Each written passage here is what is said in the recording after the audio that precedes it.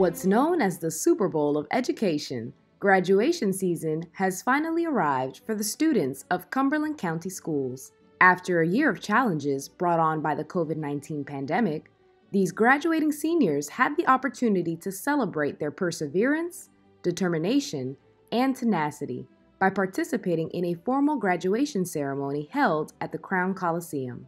Today is what we call our Education Super Bowl, where we are graduating over 3,500 children here in Cumberland County. This is a resiliency demonstrated. We're so proud of all of our young people. And these graduates shared their sentiments on what this moment means to them.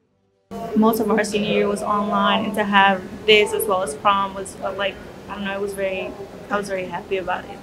It means a lot, like Valerie Victorian said, a month ago we didn't know if we were going to have a graduation. So, to walk across the stage, have our whole class here, it means a lot, really.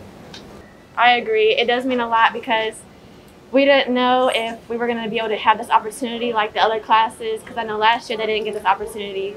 So it's a privilege. And a privilege indeed, as the pandemic has given us all an opportunity to appreciate our lives and moments such as these that we will never take for granted.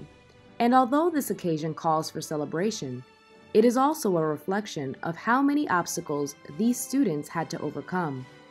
The pandemic forced schools across the country to transition to online learning, and for Cumberland County Schools, it was no different. Having classes online was the most challenging part. I feel like a lot of us struggled and it was very hard, but we persevered and we were intended to graduate, I'm really happy about it. I would like to thank all the teachers and staff. I would also like to personally thank Ms. Rouse, Ms. Pompey, and Mr. Smith. They really helped me throughout this year. I was really struggling, but I was able to finish it off strong thanks to them. With the help of our extraordinary Cumberland County educators, as well as the honorary educators in the home, aka the parents, our students were able to come out of this stronger and smarter. I really want to thank them. They spend a lot of time, because they're at home too, so them being on the computer, going to the extra sessions with us, whether it be extra credit hours or tutoring hours, they spend time too. They take time away from their families, so I want to thank them. And through it all, our Cumberland County students were able to overcome. It means a lot to them and to us.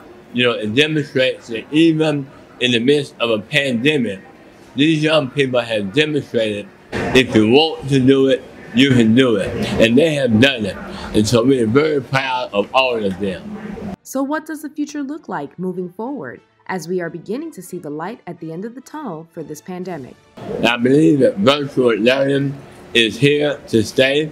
It will be a part of our new normal. But what we have realized during the pandemic, that normal wasn't so good. We don't want to go back to normal. We have reimagined education. Cumberland County Schools is proud of our over 3,500 graduates this year, our champions of the Education Super Bowl. Always remember that you are powerful beyond measure.